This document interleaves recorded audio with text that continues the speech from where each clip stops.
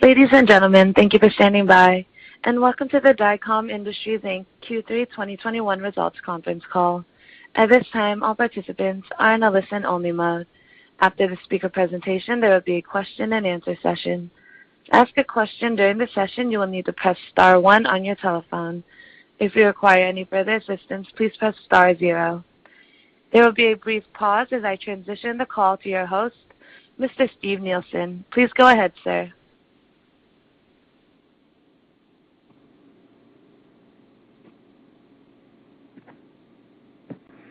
Thank you, operator. Good morning, everyone. I'd like to thank you for attending this conference call to review our third quarter fiscal 2021 results. Going to slide 2. During this call, we will be referring to a slide presentation which can be found on our website's Investor Center main page. Relevant slides will be identified by number throughout our presentation. Today we have on the call Drew DeFerrari, our Chief Financial Officer, and Ryan Urness, our General Counsel. Now I will turn the call over to Ryan Urness. Thank you, Steve. The statements made during this call may be forward-looking in nature and are provided pursuant to the Safe Harbor provisions of the Private Securities Litigation Reform Act of 1995. These forward-looking statements include all comments reflecting our expectations, assumptions, or beliefs about future events or performance that do not relate solely to historical periods. Forward-looking statements are subject to risks and uncertainties which may cause actual results to differ materially from our current projections, including those risks described in our annual report on Form 10-K filed March 2, 2020, and our other filings with the U.S. Securities and Exchange Commission. We assume no obligation to update any forward-looking statements. Steve? Thanks, Ryan. Now moving to slide 4 and a review of our third quarter results. As we review our results, please note that in our comments today and in the accompanying slides, we reference certain non-GAAP measures. We refer you to the quarterly report section of our website for a reconciliation of these non-GAAP measures to their corresponding GAAP measures. To begin, I want to express my sincere hope that everyone listening to this call, as well as their families, are healthy and safe. We are living in truly unprecedented and trying times for our country. I could not be prouder of our employees as they continue to serve our customers with real fortitude in difficult times. They have my thanks. Now for the quarter. Revenue was $810.3 million, a decrease of 8.4%. Organic revenue, excluding $8.9 million of storm restoration services in the quarter, declined 9.4%. As we deployed 1 gigabit wireline networks, wireless wireline converged networks, and wireless networks, this quarter reflected an increase in demand from one of our top 5 customers. Gross margins were 18.7% of revenue, reflecting solid overall performance, offset in part by the continued impacts of the complexity of a large customer program. General and administrative expenses were 7.7%, reflecting tight cost controls, and all of these factors produced adjusted EBITDA of $92.8 million, or 11.5% of revenue, and adjusted diluted earnings per share of $1.06 compared to 88 cents in the year-ago quarter. Liquidity was strong as cash and availability under our credit facility was $587.1 million. This amount represents our highest level of liquidity ever. Finally, we made significant progress in reducing net leverage as notional net debt declined $110 million during the quarter to $558.7 million, a reduction of over $467 million in just the last 4 quarters. Now going to slide 5. Today, major industry participants are constructing or upgrading significant wireline networks across broad sections of the country. These wireline networks are generally designed to provision 1 gigabit network speeds to individual consumers and businesses either directly or wirelessly using 5G technologies. Additional industry participants have recently stated their belief that a single high-capacity fiber network can most cost-effectively deliver services to both consumers and businesses, enabling multiple revenue streams from a single investment. This view appears to be increasing the appetite for fiber deployments, and we believe that the industry effort to deploy high-capacity fiber networks continues to meaningfully broaden our set of opportunities as we look forward to calendar 2021. Access to high-capacity telecommunications has become increasingly crucial to society in the time of the COVID-19 pandemic, especially in rural America. The FCC RDOF auction currently underway reflects the view of some that the needs of work from home, telemedicine, distance learning, and other newly essential applications require dramatically increased rural network investment. We are providing program management, planning, engineering, and design, aerial, underground, and wireless construction and fulfillment services for 1 gigabit deployments. These services are being provided across the country in dozens of metropolitan areas to several customers, including customers with stated aspirations to initiate broad fiber deployments, as well as customers who appear to be contemplating the resumption of broad deployments and with whom current activity is increasing. These deployments include networks consisting entirely of wired network elements as well as converged wireless wireline multi-use networks. Potential fiber network deployment opportunities are increasing in rural America as new industry participants respond to emerging societal incentives. Our ability to provide integrated planning, engineering and design, procurement and construction and maintenance services is of particular value to several industry participants. Near-term macroeconomic effects and uncertainty may influence some customer plans. Customers continue to be focused on the possible macroeconomic effects of the pandemic on their business, with particular focus on small and medium business dislocations and overall consumer confidence and credit worthiness. We see some uncertainty in the overall municipal environment as authorities continue to manage the general effects of the pandemic on permitting and inspection processes and the impact of potential business limitations due to the recent nationwide increase in COVID-19 infections. Overall, we remain confident that our scale and our financial strength position us well to deliver valuable service to our customers. Moving to slide 6. Despite the effects of the COVID-19 pandemic on the overall economy, we performed well. During the quarter, we experienced increased demand from one of our top 5 customers. Organic revenue decreased 9.4%. Our top 5 customers combined produced 71.6% of revenue, decreasing 15.4% organically, while all other customers increased 11.1% organically. Verizon was our largest customer at 17.9% of total revenue, or $144.8 million. Revenue from Comcast was $143.6 million, or 17.7% of revenue. Comcast was Dycom's second largest customer and grew 9% organically. Lumen, formerly known as CenturyLink, was our third largest customer at 16.6% of revenue, or $134.4 million. AT&T was our fourth largest customer at $118.9 million, or 14.7% of revenue. And finally, revenue from Windstream was $38.9 million, or 4.8% of revenue. Windstream was our fifth largest customer. This is the 7th consecutive quarter where all of our other customers in aggregate, excluding the top 5 customers, have grown organically. Of note, fiber construction revenue from electric utilities exceeded $31 million in the quarter, approaching just less than 4% of total revenue. We have extended our geographic reach and expanded our program management and network planning services.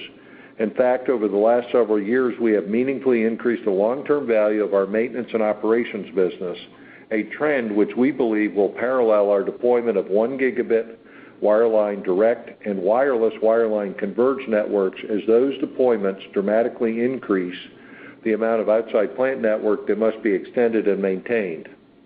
Now going to slide 7. Backlog at the end of the third quarter was $5.412 billion versus $6.441 billion at the end of the July 2020 quarter, declining approximately $1 billion. Of this backlog, approximately $2.339 billion is expected to be completed in the next 12 months. The decline in backlog largely reflects further communications during this quarter regarding the reprioritization and rescoping of the components of a large program and our assessment of the expected pace of another component of the same program. For AT&T, we were awarded maintenance service agreements in Indiana, Ohio, Kentucky, Tennessee, Alabama, Georgia, and Florida. Also from AT&T, a locating services agreement for Georgia, for Frontier and Engineering and Construction Services project in New York, and rural fiber services agreements in Minnesota, Oklahoma, Tennessee, and Mississippi. Headcount increased during the quarter to 14,154. In addition, subsequent to the end of the third quarter, we executed contracts that resulted in our booking in excess of $740 million of backlog. These bookings will be incorporated in our fourth quarter calculation. Now I will turn the call over to Drew for his financial review and outlook. Thanks, Steve, and good morning, everyone. Going to slide 8. Contract revenues for Q3 were $810.3 million, and organic revenue declined 9.4% for the quarter. Storm work performed in Q3 21 was $8.9 million compared to none in Q3 20. Adjusted EBITDA was $92.8 million, or 11.5% of revenue, reflecting a 108 basis point improvement over Q3 20. Gross margins were at 18.7% in Q3 and increased 68 basis points from Q3 20. Compared to our expectations for the quarter, gross margins were approximately 100 basis points below the midpoint. This variance reflected impacts from customers whose capital expenditures were weighted towards the front half of the calendar year, including a large customer program, offset in part by improvements across the services performed for several of our top customers. G&A expense improved 17 basis points compared to Q3 20. Non-GAAP adjusted EPS was $1.06 in Q3 21 compared to 88 cents in Q3 20. The increase resulted from higher adjusted EBITDA, lower depreciation and interest expense, and higher other income from asset sales, offset in part by higher income tax expense. Now going to slide 9. Our balance sheet and financial position remains solid. Over the past 4 quarters, we have reduced notional net debt by $467.4 million. Included in this decline was a $110.1 million reduction in Q3 from solid free cash flow. We ended the quarter with $12 million of cash and equivalents, $85 million of revolver borrowings, $427.5 million of term loans, and $58.3 million principal amount of convertible notes outstanding. As of Q3, our liquidity was strong at $587.1 million. Cash flows from operations were robust at $111.9 million, bringing our year-to-date operating cash flow to $279.4 million from prudent working capital management. The combined DSOs of accounts receivable and net contract assets was at 127 days, which was in line with Q3 20. Capital expenditures were $3.5 million during Q3, net of disposal proceeds, and gross CapEx was $9.4 million. For the full fiscal year 2021, we expect net CapEx to range from $45 to $55 million, which is a $15 million reduction from our prior outlook. In summary, we continue to maintain a strong balance sheet and strong liquidity. Going to slide 10. For Q4 2021, which includes an additional week of operations due to the company's 52-53-week fiscal year, the company expects modestly lower contract revenues with margins that range from in line to modestly higher as compared to Q4 2020. The company believes the impact of the COVID-19 pandemic on its operating results, cash flows, and financial condition is uncertain, unpredictable, and could affect its ability to achieve these expected financial results. Now I will turn the call back to Steve. Thanks, Drew. Moving to slide 11. Within a challenged economy, we experienced solid end market activity and capitalized on our significant strengths. First and foremost, we maintain strong customer presence throughout our markets. Our extensive market presence has allowed us to be at the forefront of evolving industry opportunities.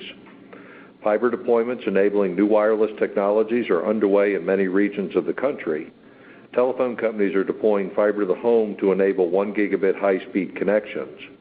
Cable operators are deploying fiber to small and medium businesses and enterprises. A portion of these deployments are in anticipation of the customer sales process. Deployments to expand capacity as well as new build opportunities are underway.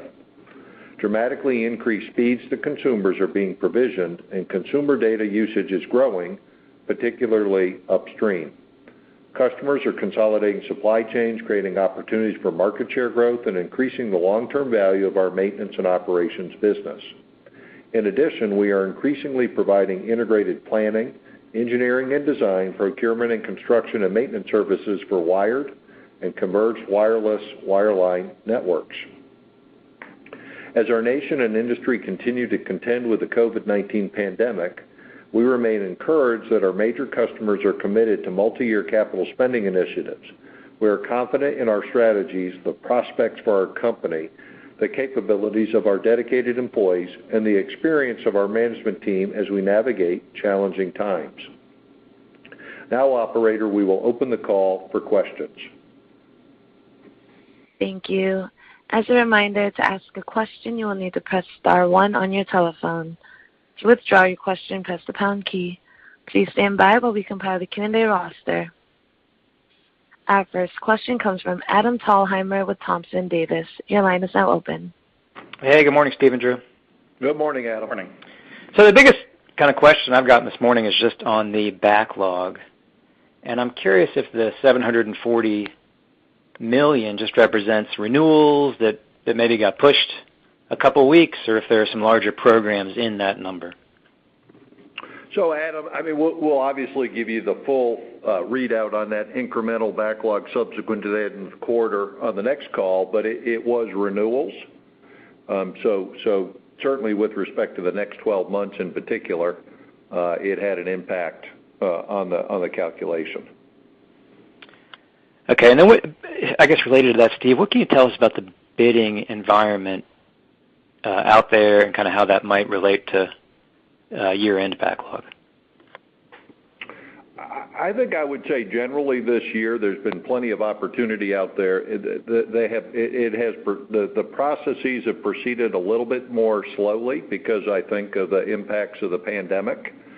But we're encouraged with what we're seeing and hope we have more to talk about in the future.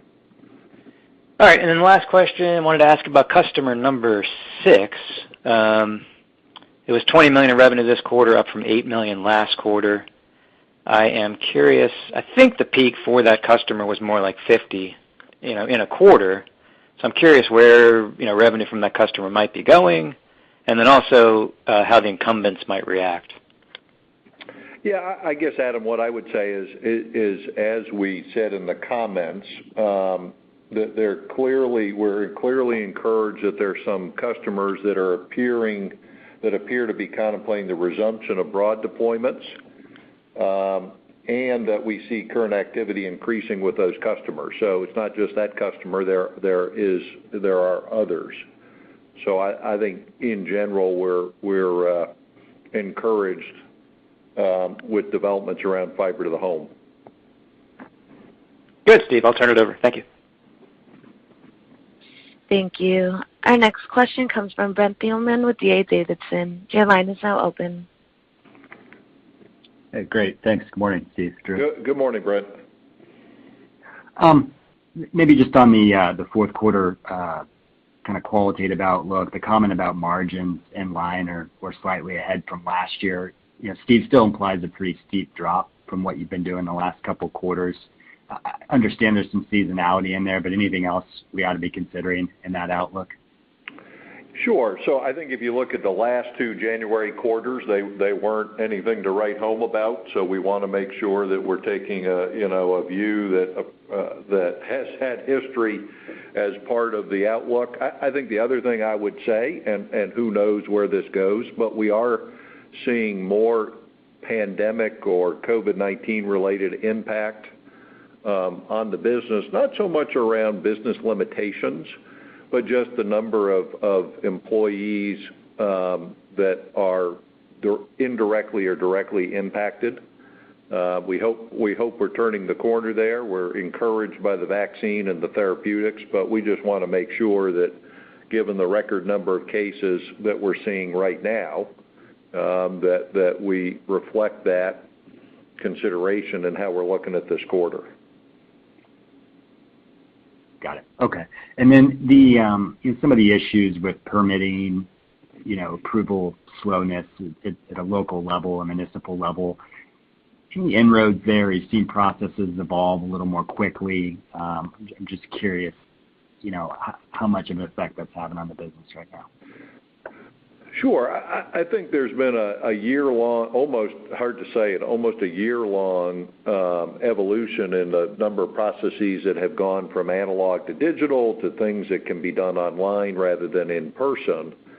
I don't think anything in particular to call out recently. I just think that the infections, unlike the last two the initial flare-up and then the one over the summer, are very broadly distributed geographically. So we're just reflecting that in the near-term outlook. Okay. And any updated thoughts on just the ability to work down DSOs from here? I know they're still above where you'd like them to be. Just curious, any thoughts there?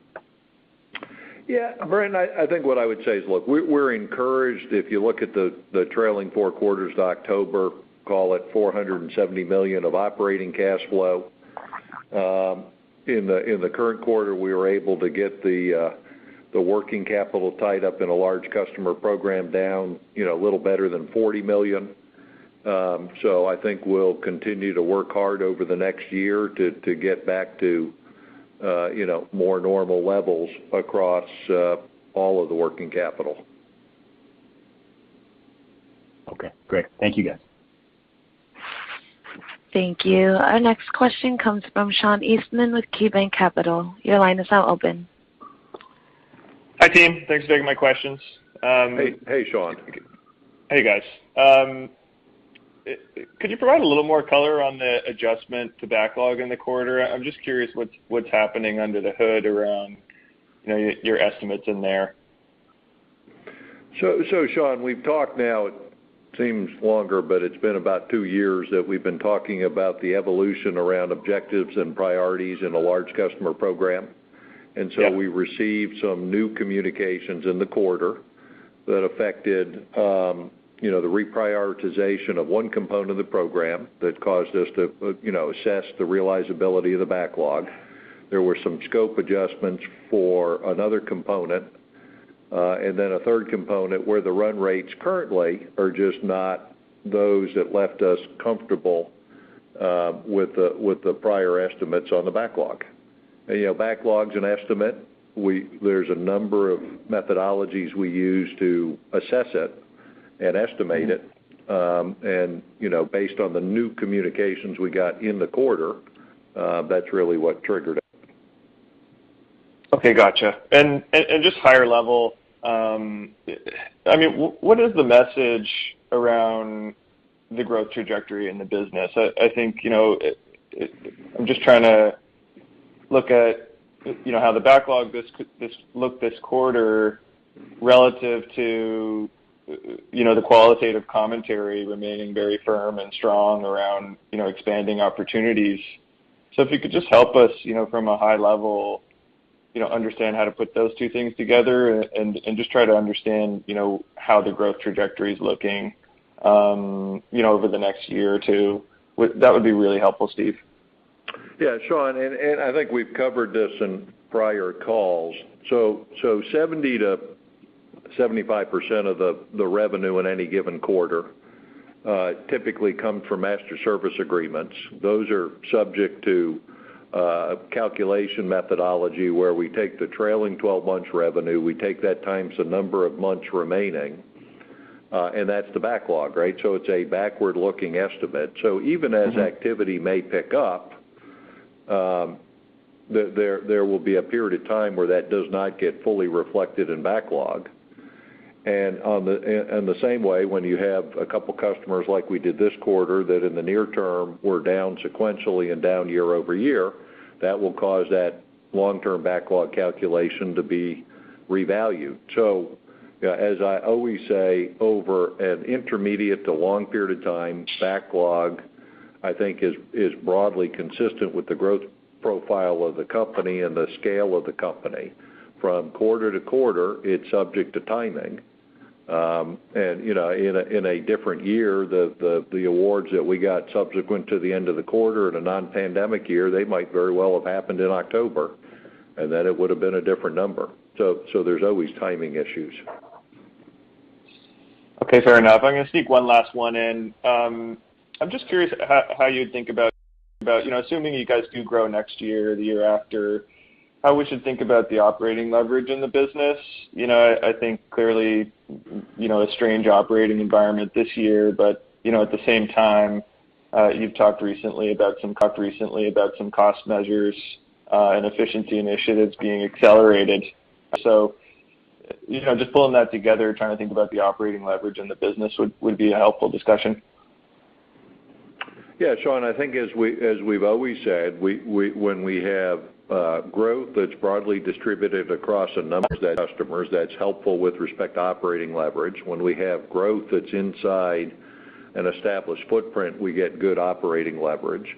And I think as we've talked about in the comments, we have customers that we're working for now that are looking to expand programs, and so that's helpful to operating leverage. I think the other thing to your comment about this year, if you think about the impact of this large customer program, pull that out of the business, as we've commented before, this is a little better than average year, and I think given all that's gone on in the business, having that as a foundation looking forward is encouraging. Now, no guarantees. We got to work hard to make it happen. But we're looking ahead from a strong financial base and an encouraging outlook. Helpful. Thanks very much for the time. Thank you. Our next question comes from Eric Lubchow with Wells Fargo. Your line is now open. Great. Thanks for taking the question, Steve. Can you talk about the wireless business this quarter, kind of the % of revenue and the growth rate? And then looking out, whether you see opportunities going into next year in wireless with the 5G upgrade cycle. And related to that, have you seen a growing backlog of business for fiber backhaul or front haul, which I believe gets reported as wireline, but does generally support wireless applications? Sure. So with respect to wireless, it was a slower quarter. So Drew, keep me straight, it represented about right around just over 6%. Just over 6% of the business. And I think we talked about that on the August call, Eric, that with the C-band auction to commence shortly, I think all of the carriers are trying to incorporate new spectrum availability into their planning cycles. So that's intermediate to long-term good. The wireless business has always been a function of deploying new spectrum. We've certainly had a great period of growth as FirstNet spectrum got deployed, for example, by AT&T. So I just think that we're seeing that preparation. And then with respect to 5G, I think we continue to see lots of fiber deployments, small cell deployments. I think continued commitment to deploying more small cells that will support 5G spectrum. And so I don't know that we have anything new recently on that. Great.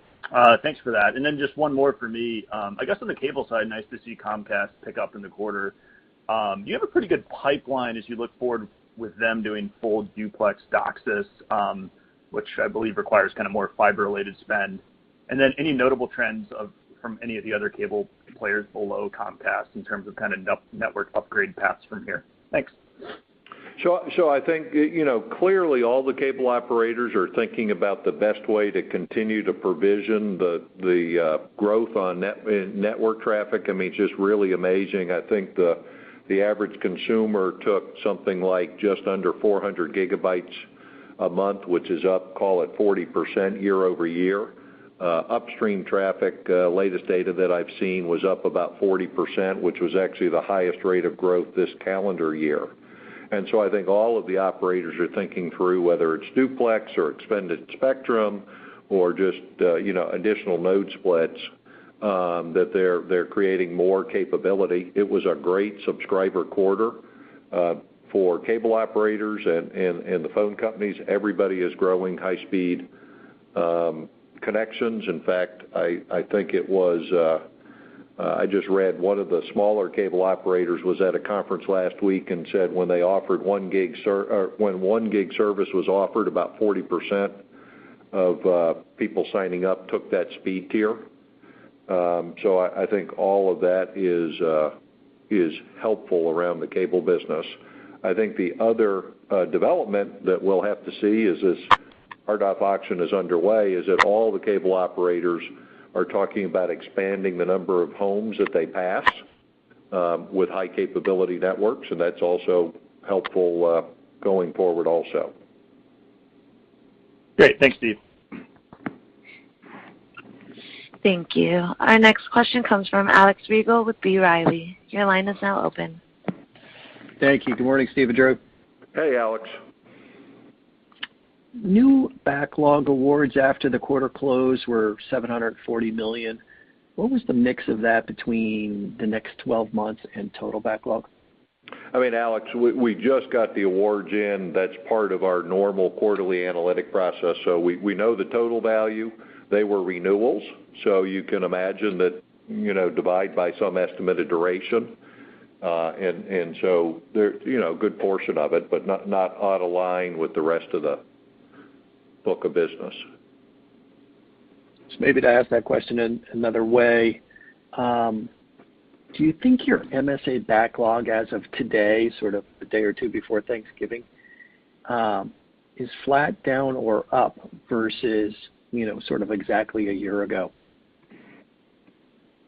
Alex, I don't have the analytics in front of me to show that. I would say that activity has been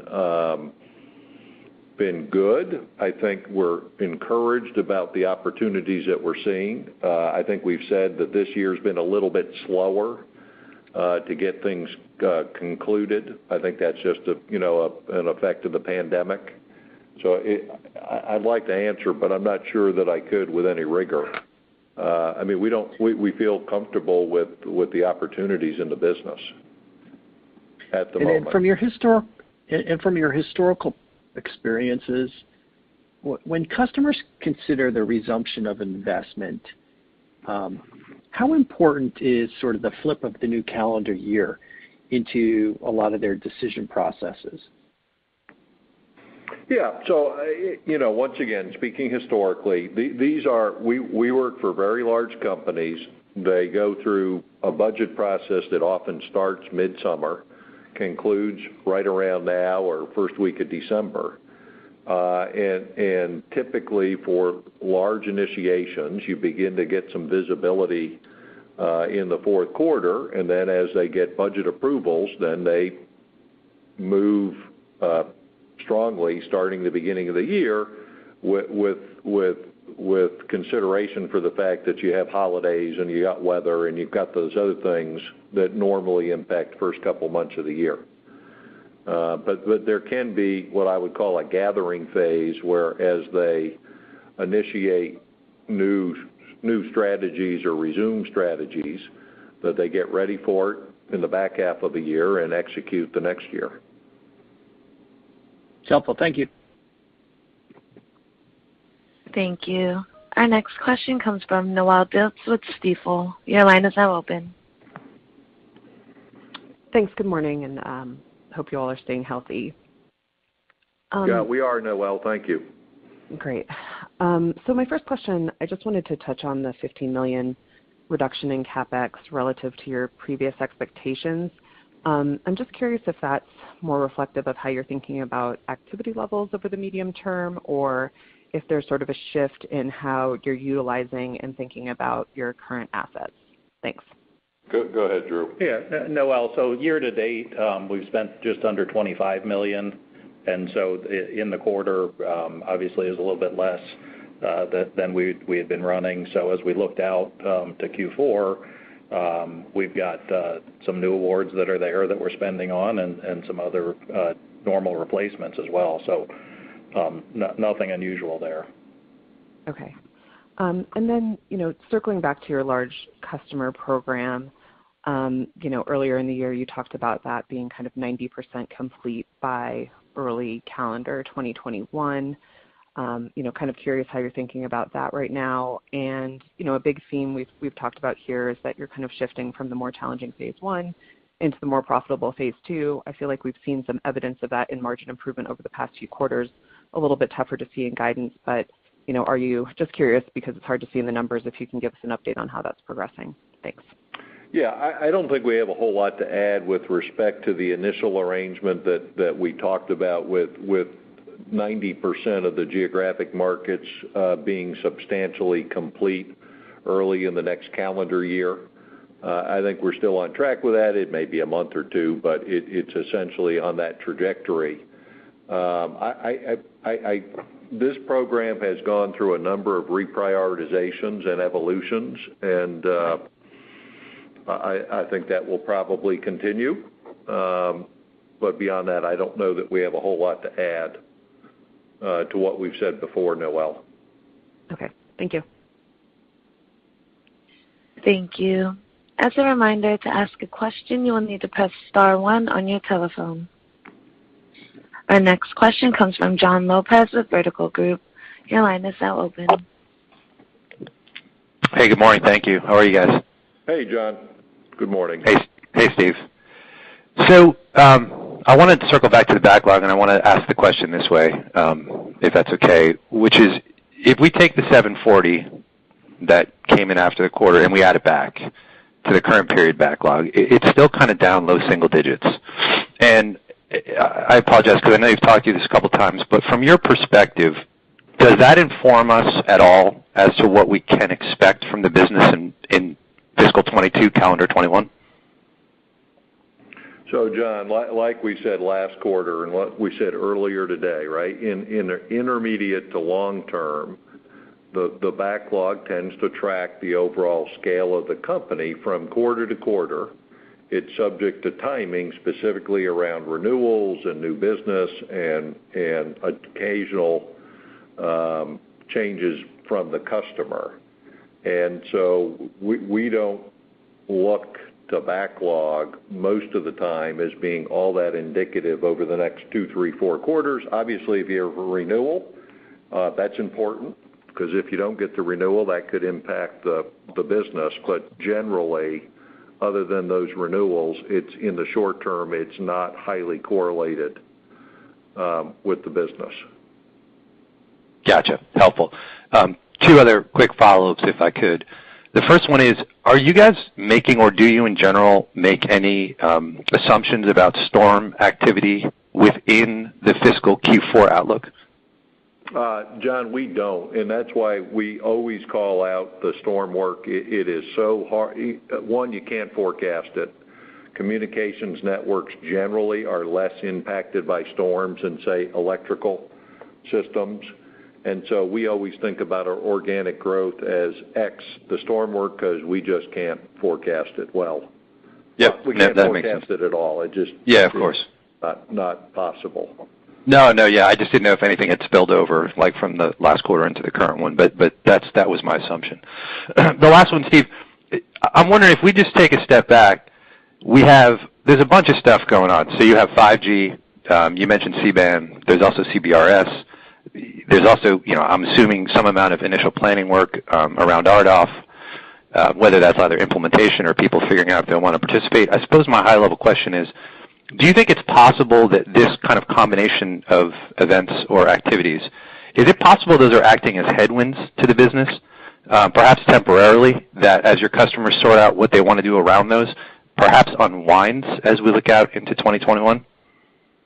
Well, John, I think we talked about it last quarter, and I said it earlier on this call, that specifically with respect to wireless, when you have an event like a spectrum auction and the spectrum that's available can influence the way carriers provision additional capacity and capability over a multi-year period, I think there's always a period of time where they're thinking through, do I add capacity today with the current spectrum that's available, or do I figure out some way to take advantage of what could be available to me at some point in the near future? And so I think that's clearly something that, we don't do a lot of wireless, but I follow the industry for a long time, and others who have done more than we have pointed to that dynamic in the past, that there can be some slowing going into a spectrum auction, but coming out of it, it's only valuable to the people who bought it if they deploy it. And I do think that on other programs, particularly as people reprioritize and reassess budgets and move monies around to address new programs, that sometimes that will impact the business again because they just want to be efficient. Don't spend it today if there's a new program coming along next quarter. That should be part of the planning process. So I think there could be an element to that, sure. Gotcha. Very helpful. Thanks a lot. I appreciate it. Thank you. Our next question comes from Alan Matrani with Sylvan Asset Management. Your line is now open. Hi, thanks. Steve, you've generated most free cash you've seen the last 4 quarters than you have in, years, and you're going into your slowest quarter of the year. Can you talk about your comfortability with the balance sheet and where do you want to see that leverage, where you are in terms of M&A talks and stock buybacks, and your thoughts regarding that? Yeah, so Alan, it has been an encouraging 4 quarters on operating cash flow and free cash flow, and that is due to the hard work of everybody across the enterprise. I mean, there were a lot of things that we put into place last spring that people have maintained discipline on through the balance of this year. So first and foremost, thanks to all those folks. It didn't just happen because we sat here in headquarters and make it happen. I think, as we said on the last quarter, we've always operated with the thought that target leverage in a business like this is somewhere in the 2 area. Clearly, we have ticked down below that. That gives us optionality to consider what we always do, which is highest and best use of capital is organic growth. We're encouraged with some customers that seem to be contemplating pretty good opportunities for us to grow. Then we'll look at what's available from an M&A perspective to grow the scale of the enterprise versus the returns that are available to us in share repurchases. And, that depends on what's available. It's an opportunistic approach. And I think we will continue to use the same discipline that we always have. Okay, so thank you. I appreciate that. And it sounds like from your answer, it wasn't just the fact that the business is shrinking and also that maybe you're doing a little better on DSOs. It's also that there are certain processes you put in place and efforts you put in place that you think could be maintained as the business increases in the next year or so? Yeah, I think we talked about it a couple quarters ago. We took a fresh look at the way we managed accounts payable and moved to a more industry standard time frame. We have put new processes in place around inventory management so that we're working across business units to make sure that we're increasing our turns, right, so that we're carrying less inventory for any given level of activity. And I think we've also been, we've had tight cost controls around G&A, use of contractors and other things that we could do to get better in the way we run the business. Okay. And also some of your customers, I had to go back 15 years to see some of these low levels of revenues from the cable customers and stuff. Do you think, we haven't seen the fruition of really the 5G putting an impact on some of the cable businesses to upgrade speeds, at least on a broad basis. Do you think that's coming in the next year and a half as 5G becomes a little more pervasive and small cell densification happens? I mean, Alan, it's certainly possible. I think I would point more to what we said earlier, which is the cable industry has had great subscriber growth this year. There's been pretty substantial growth in upstream traffic. And so folks are talking about about what that means for their networks and where they have to invest, and we think that creates some opportunities going forward. Okay. Thank you.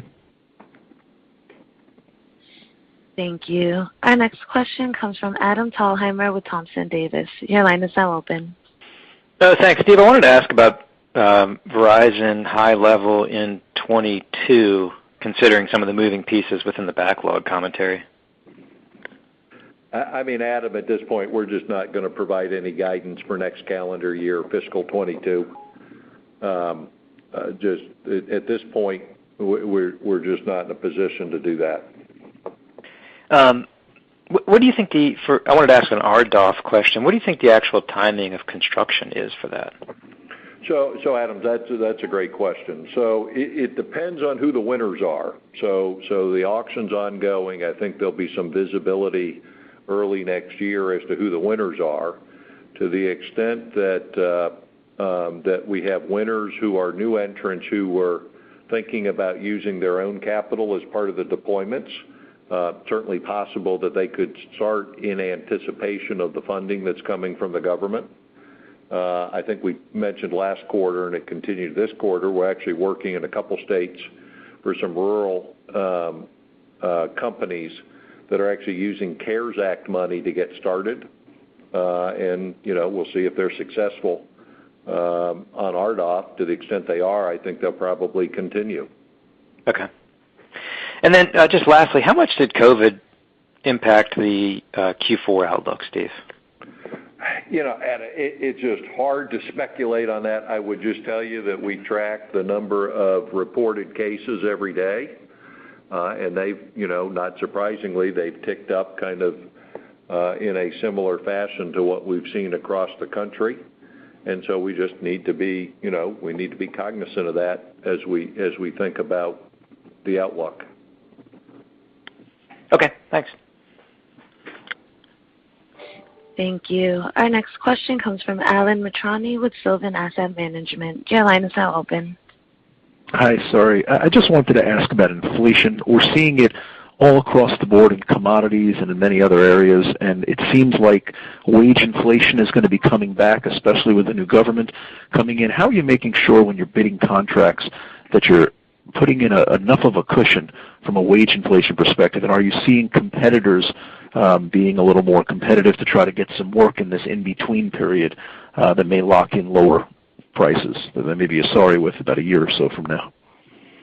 Yeah, Adam, look, we're in a competitive industry, and trying to evaluate people's thoughts at a high level is probably not something we spend a lot of time thinking about. I would tell you that we have not seen any pronounced trends in wages for our folks. It's a typical trend line that we've seen throughout the year. Thanks. Thank you. As a reminder, to ask a question, you will need to press star 1 on your telephone. I'm not showing any further questions at this time. I would now like to turn the call back over to Steve Nielsen for closing remarks. Okay. Well, we thank everybody this holiday week. And before we go, I think Drew has one other item. I'll just run through the customer split. Telco was at 66%. Cable was at 23%. Facility locating was 7.3%. And electrical and other was at 3.7%. Okay, so we want to just make sure we get that out there. But thanks for everybody's time and attention on the call, and wish you all a safe Thanksgiving. Thank you. Ladies and gentlemen, this concludes today's conference call. Thank you for participating. You may now disconnect.